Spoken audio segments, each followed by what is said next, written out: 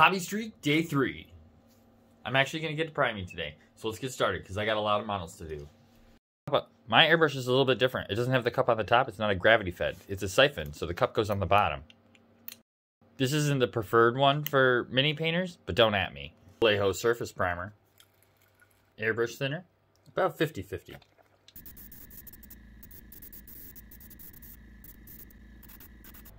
Add a little bit of white ink for zenithal prime. Last night we played D&D on Twitch.